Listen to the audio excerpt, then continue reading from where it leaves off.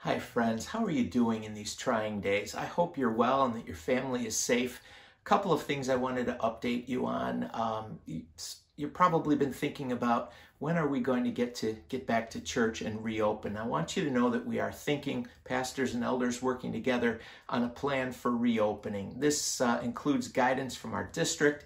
It will include a communication plan and give you some sense of the logistics and just what it will be like once we get clearance on how to do social distancing and communion and the like. So just wanted you to know that we're thinking on that plan. Secondly, we wanted to say thank you for your support. It has been amazing. So many of you have supported us with positive affirmations about our online worship as well as in your offerings. I can't thank you enough for that.